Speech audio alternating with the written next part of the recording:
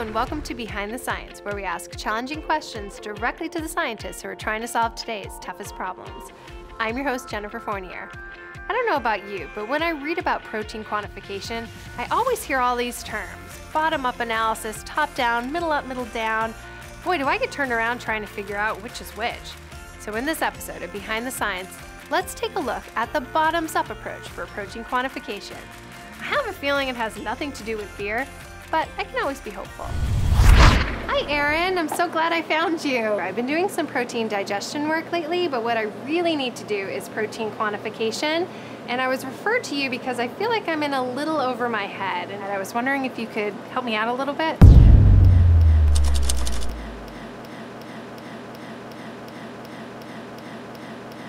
Well, you've come to the right place. Good. Basically, all we do in our lab is protein and peptide quantification. Okay, great. Yeah. And in fact, we've been doing this for probably 8 years now, and we've recently really streamlined it and refined it.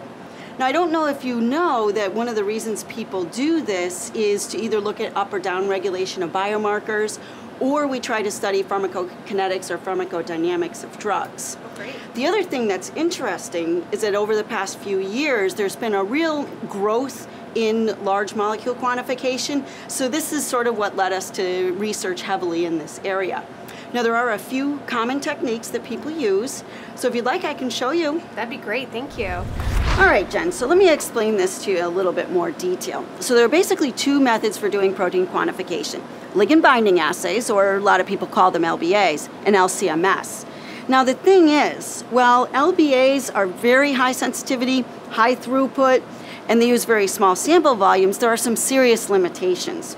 So some of these are around, cross-reactivity, the very long development times, it can take 6 months to a year, the fact that it's difficult to multiplex, and that they have a really short, limited linear dynamic range. So you're talking maybe an order or two of magnitude. So you start to see where LCMS has some significant benefits. And for those of us that have been doing it forever, we can really appreciate the improved accuracy and precision, the fact that you can multiplex very easily, distinguish analogs, distinguish metabolites, closely related compounds, degradation products. It's got a very broad linear dynamic range, 4 to 5 orders of magnitude, and very quick method development time. So you might be talking a week or two. So how does that sound?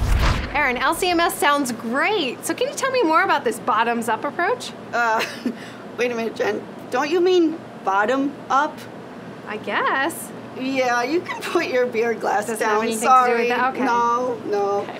What we're really talking about here is a method of doing protein quantification whereby we actually digest the protein into its peptides, Okay. and then we select a signature peptide as a representative for the protein, and we monitor that peptide. Okay. Does that make sense? It does make sense, but it sounds a little complicated. Can you show me this in more detail? Yeah, perhaps it's better if I draw it out for you. That sounds All good. right. All right, Jen, so let me explain this bottom-up approach to you in a little bit more detail.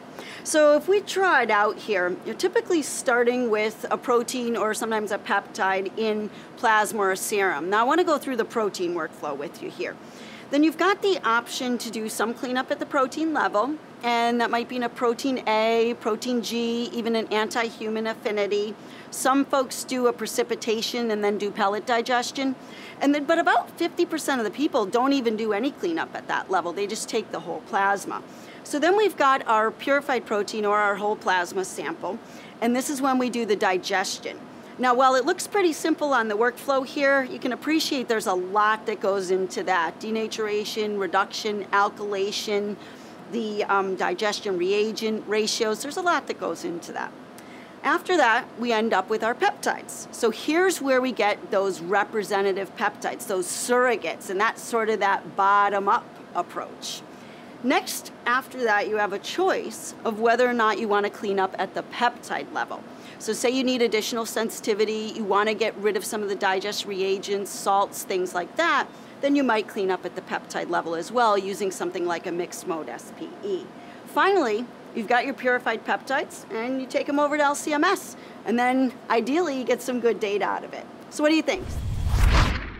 Wow, that does sound pretty complicated though. There seems like there are a lot of choices that could lead to variability. Well, it is a pretty complicated process, lots of steps and everything, but the end result is that you've got the sensitivity and the specificity that you need. Okay, well at least now I know what the bottom-up approach is, and it's not the method I was thinking of. Not quite, Jen. Sorry about that. That's okay. Hey, if you're interested, next time maybe you can talk to some of the folks that work in my lab about how we've managed to simplify this. That sounds great. All right. Thank you. Thanks, Jen.